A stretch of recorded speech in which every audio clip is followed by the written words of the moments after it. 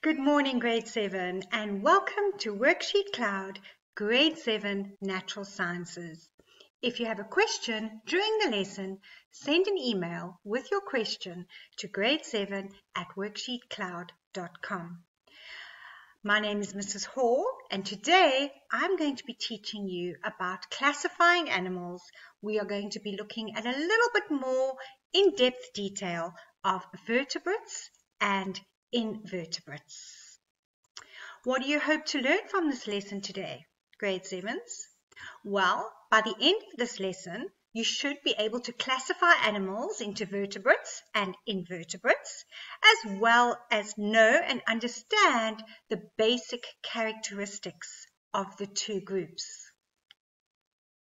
So, just a little bit of a recap from last week. Why do we classify organisms? As you know, there are millions of species on our planet. It would be difficult if we just tried to describe and name each one individually. Although species can be very different from each other, many of them have similar features that allow us to put them into groups. Putting different species into different groups according to their features is called classification.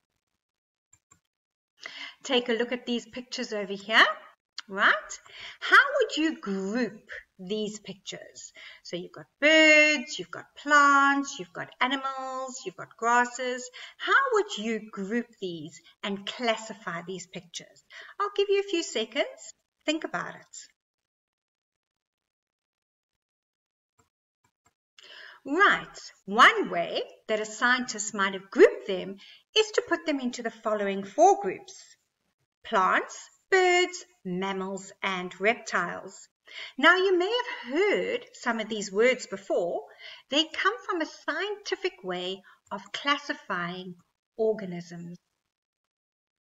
Scientists across the world all use and recognize the same classification system. In this classification system, they start off using very big groups that include a lot of animals and then move down to smaller groups that do not include as many animals. The biggest groups are called the kingdoms, and all living things are classified into 5 different kingdoms. Carrying on from our lesson last week, can you remember what those 5 kingdoms are? Come on, Grade 7s, put on those thinking caps. You've got this. Right, over here we have animals, plants, Monera, which were our bacteria and primitive algae, our protists, which were our single-celled organisms, which we spoke about and delved into a little bit, and then we had our fungi, our molds, our mushrooms, and toadstools. In Grade 7, we look in detail at the animal and the plant kingdom. So today we are going to start off, Grade 7s, with animals. And we know that they are divided up into vertebrates. These are animals that have a backbone. This shouldn't be a new word to you. They have a firmer body because of the muscles that connect to their skeleton.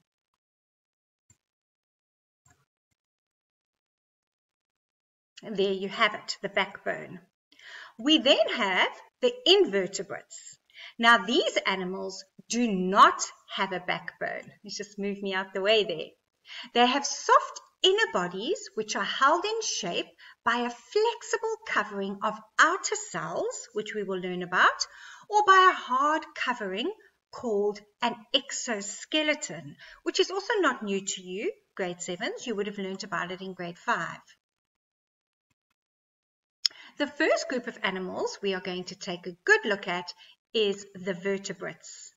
Now, these animals that have a backbone with a hollow tube inside, it's there to hold the nerves, and they are called vertebrates. As we can see in the X-ray image of the dog, we can see the skeleton of this vertebrate. This is made of bone, and we say that vertebrates have an endoskeleton. The first group of animals that we're going to look at that are classified as vertebrates are mammals.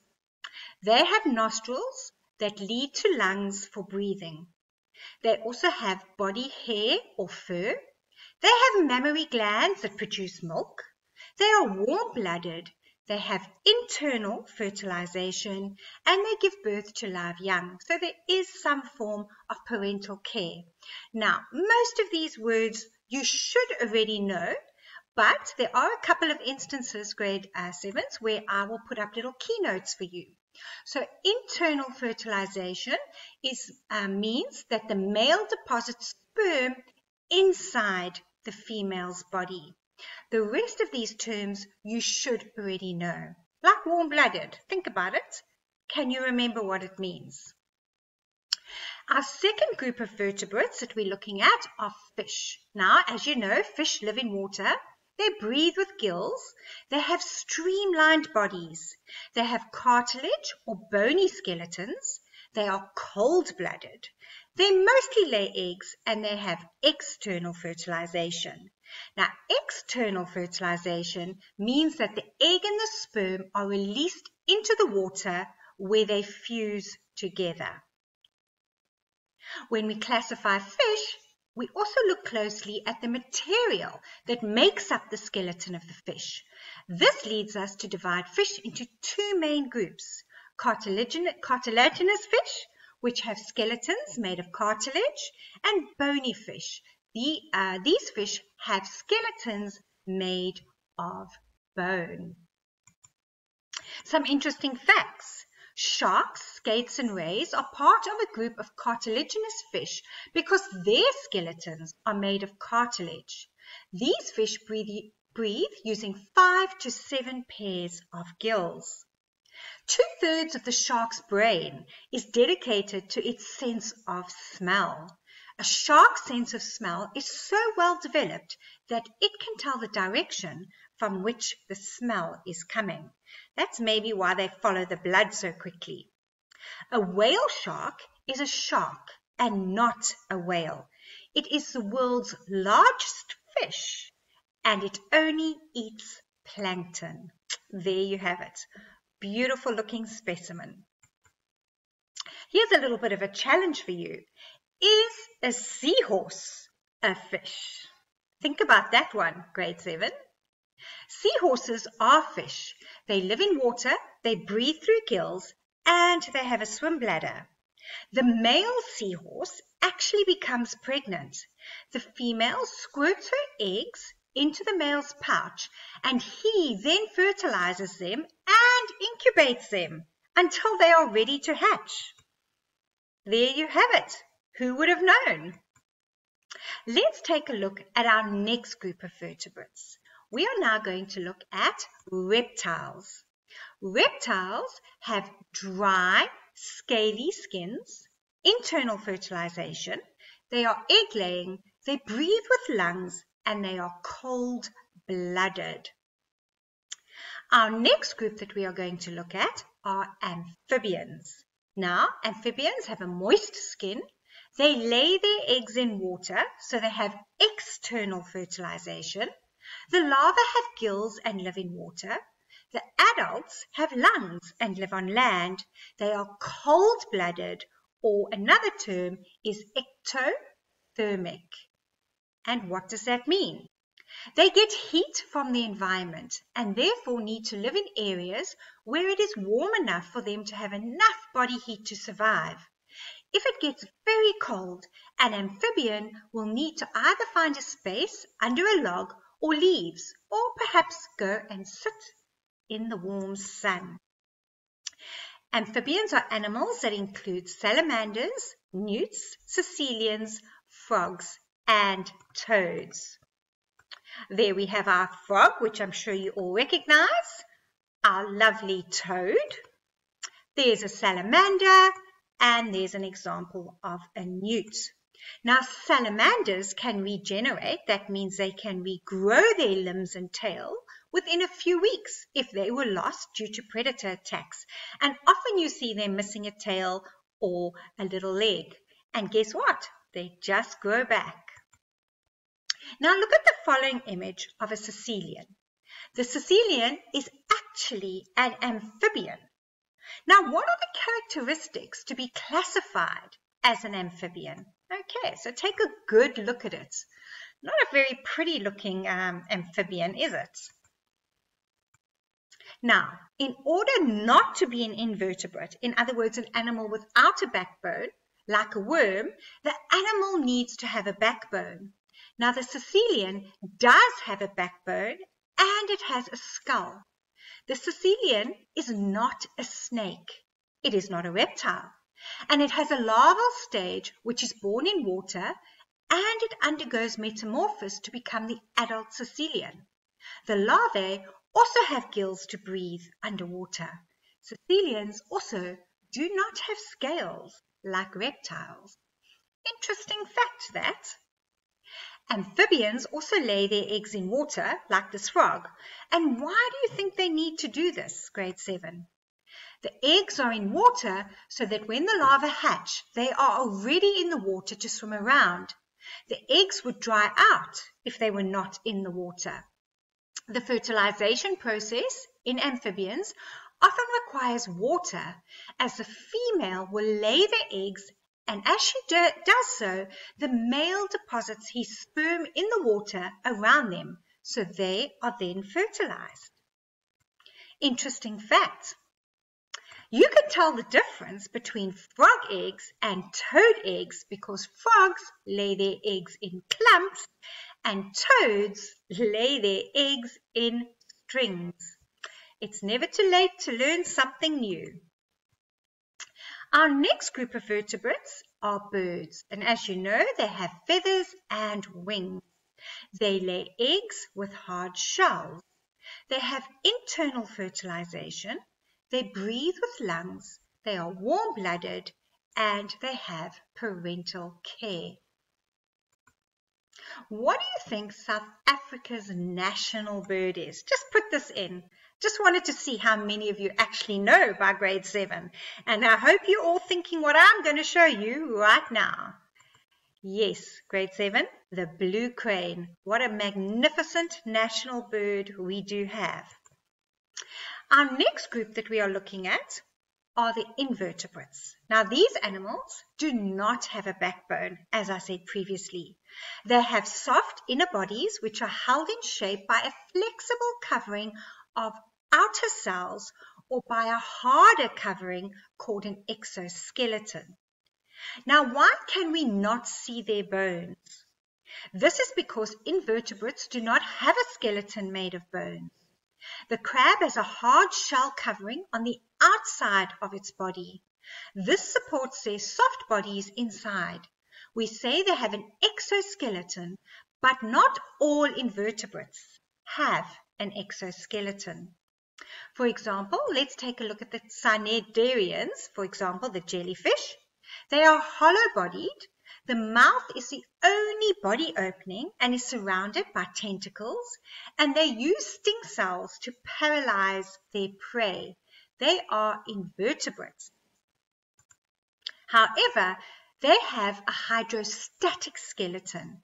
This is a skeletal support provided by hydrostatic pressure from a fluid-filled cavity surrounded by muscles.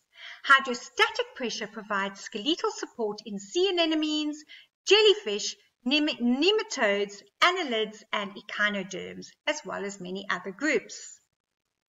Our flatworms, grade 7s, have flat, thin bodies, as you can see in the diagram. Their digestive system has only one opening. The animals are both male and female, and they are mostly parasites.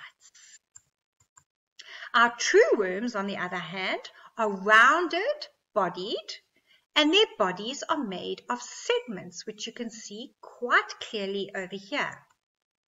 Our mollusks, they are not segmented. Their body is in 3 continuous parts with head, body, and foot, and they have 1 or 2 shells. Our echinoderms are spiny skinned. Their body is in 5 parts, and they have a central mouth with gills. And then grade 7s, we look at arthropods in a lot of detail in the curriculum for grade 7. They have a hard exoskeleton on the outside of the body. They have eyes and a mouth, and their body is divided into more than one segment. They can have a head, body, and a thorax. Sometimes their head and thorax are joined to form the cephalothorax and then the abdomen. So we take an in-depth look at crustaceans, which are crabs and things like that. Arachnids are spiders. You've all heard of arachnophobia, the fear of spiders. Insects, and then we look at centipedes and millipedes in grade 7. So there you have it, grade 7s. We have our vertebrates and our invertebrates. Very brief details today. We looked at mammals, we looked at fish, we looked at reptiles, amphibians, and birds. And you should now be able to know a few basic characteristics about them. We looked at cnidarians, flatworms, true worms, mollusks, echinoderms, as well as arthropods. Right, a little bit of a quiz. Just by looking at these words, which is the odd one out? Right, I'm going to give you a second there. Take a good look. The odd one out. Who can see it straight away? Well done. It is the whale. All of the rest are fish, but the whale is a mammal. Look at this, which is the odd one out here. Take a quick brief view through all of them. You should be able to recognize that the platypus is the odd one out. All of the rest are birds, whereas a platypus is a mammal, which is the odd one out here. Skim through those words, grade 7. Right? Which one is it? Correct, the scorpion. All the rest are insects, whereas a scorpion is an arachnid. And you will learn about this in a lot more detail as we follow through with the curriculum. Now, which group do I belong to? I live mainly in water. I feed my young on milk. I am covered in brown fur. My body temperature is around 30 degrees Celsius. I have a beak that I search for food with on the river bottom.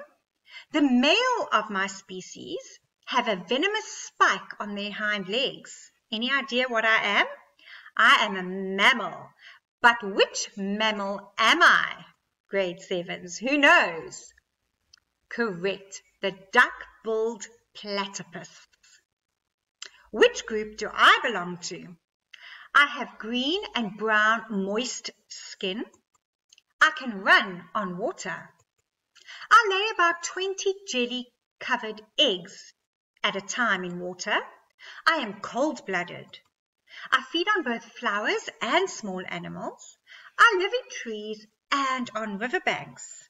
What group do I belong to? I am an amphibian. And which amphibian is this? Does anyone have any idea? The basilisk lizard. Okay, interesting little fellow that. Go and do some research on him. Which group do I belong to? I live in water and breathe through lungs. My skin is covered in pale brown dry scales. I lay tough leathery eggs on land. I am cold-blooded. I feed on invertebrates like crabs and clams. What group do I belong to? Have you got this yet? I can live for over 39 years. Correct. I am a reptile, and I am the loggerhead turtle. Right. Last one. I live in caves and dark places. I have a wingspan of 18 centimeters and I can fly. I give birth to live young and I feed them on milk. I weigh 57 grams and my body is covered in brown fur. As an adult, I only feed on blood. I live up to 9 years. Any idea yet? Which group do I belong to? I am a mammal, but which mammal is this, grade 7? Come on, you guys should know. a vampire bat. Well done to those who got it. Oh, there's one more. Sorry about that. I'm covered in brown feathers. I can run around at about 50 kilometers an hour. I lay eggs with hard shells. I eat stones that help me to digest my food. That should give you a clue. I eat plants and small insects. I live up to 30 years. I am a bird, but which bird am I? The one clue, I eat stones that help me to digest my food. That should have given it away. It's an emu. Right. Some interesting animals. Look at these gorgeous animals, grade 7. We have some vertebrates, we have some invertebrates. Amazing, amazing animals. The diversity of animals as we know them. There is just so much to learn, and we learn new things every day. So to end off, just a little joke. They told me I could be anything, so I became a frog. If only, grade 7. So grade 7s, as I end off this lesson, I want to say thank you for watching. And please don't forget that this lesson was brought to you by WorksheetCloud. You can download the homework sheet and the memo. And I hope you walk away from this lesson today going, wow, I didn't know that. That was something new I learned today. Interesting stuff. Go and tell a friend. Share your education with your friends and your family. Take care, grade 7. Hope you have a good day.